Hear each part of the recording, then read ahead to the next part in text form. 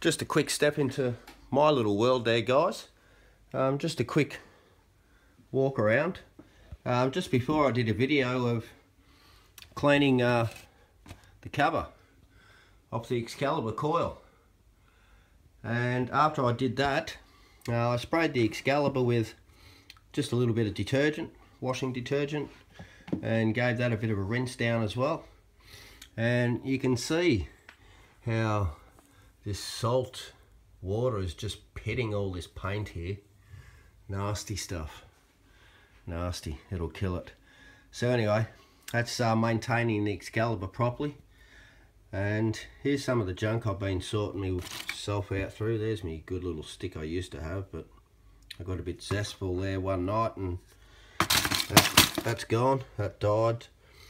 And yeah, I've still got a fair bit of crud I've got to sort through here, and a couple of months ago I had to run on all those goggles that night, and I got still pennies here, 1917, 100 years old.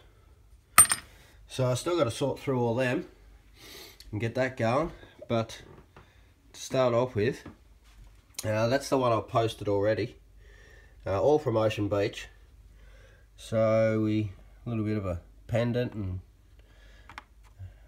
ring, bit of jewellery there, and lovely $2 coins, and then another 3 sessions today. And a few of the boys were down there today, so I'm still cleaning up with all the $2 and everything. A little bit of jewellery there, and oh yeah, that's right, that's the one with the lucky horseshoe. Nice one. That was lucky too. Copper nail. So this is the one I just did before. Hit the $2 line again. And this is a nice little brooch, but this enamel sort of bit has just fallen off. So it says the Leagues Club 1975. And look at this Niles zinc cream. That's going back a bit. That's the old-fashioned writing.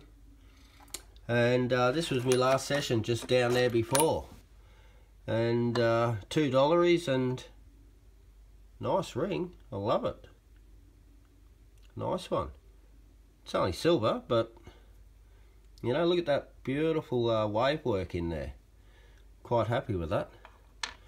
So all in all, I'm just going to do one of those magic tricks, and the next video will have everything lined out.